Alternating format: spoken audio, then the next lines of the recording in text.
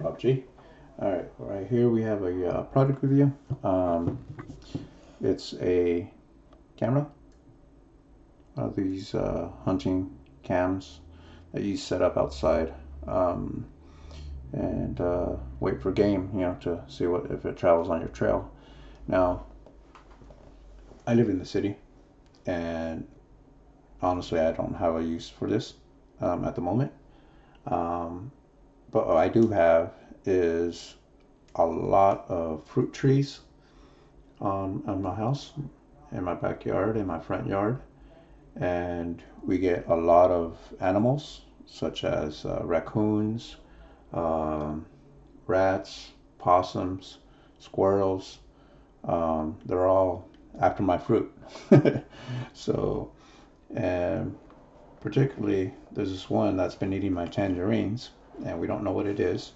So my girl wanted me to get one of these cameras and set it up to see what was eating it. So these cameras run for about $60 and higher, and up on Amazon. And I went ahead and purchased this guy from China directly using the app Temu, Temu, and it costed me, $20 for this camera. And it does work. I tested it. It comes with the charging cable. It's not a USB-C charging cable. Comes with a strap to mount it. Instructions on how to use the camera, and it is in English, as you can see there. And it doesn't come with batteries. It does take 8 AA batteries. Oh, and it did come with its own, I believe it was a 32 gig micro SD card. So this is the camera. I haven't used it yet. I haven't set it up, but I did put batteries in it to test to see if that worked. It's fairly heavy. The build quality is actually pretty nice. It does have a rubber seal that goes all the way in here, so it is waterproof. It's IP66 waterproof. It's has a 2-inch TFT LCD screen inside that you can play back your videos and see what's eating your fruit. It has a 16 megapixels camera.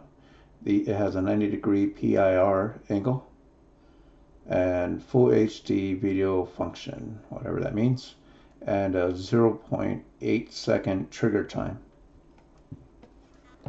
So I'm pretty sure all those specs mean a whole lot to a seasoned hunter. So this is how you open it here. You flip this over, and it is on there fairly tight.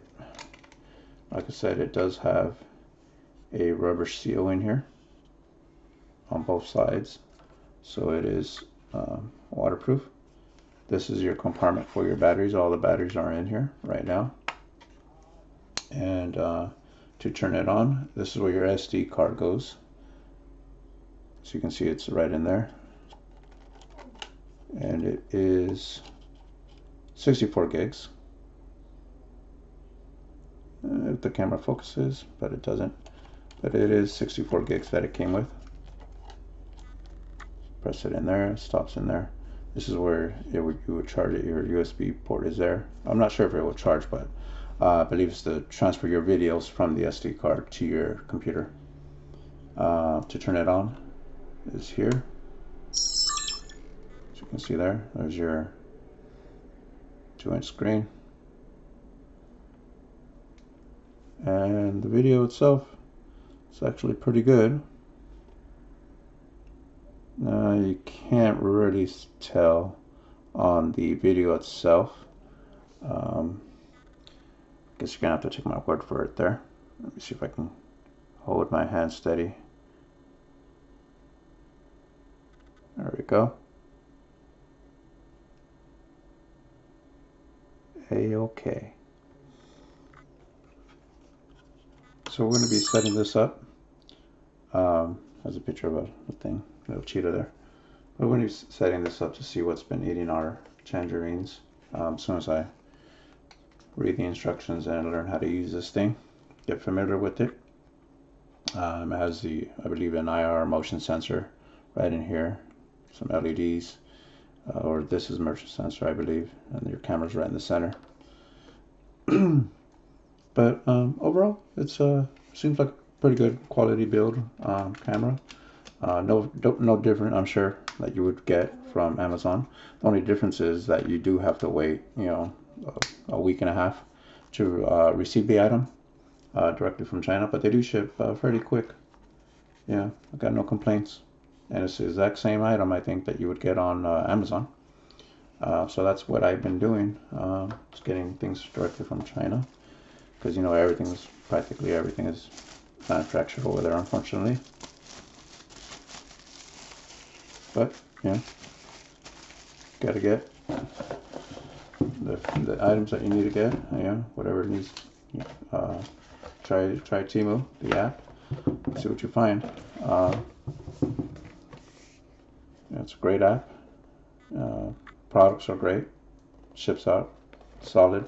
No complaints. As soon as I get this up and running, and I'll go ahead and post a video. If I capture anything, I'll add it to this video.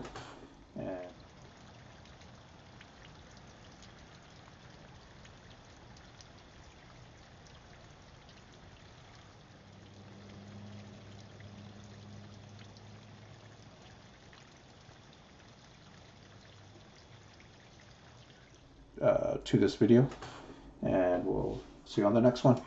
Thanks for watching.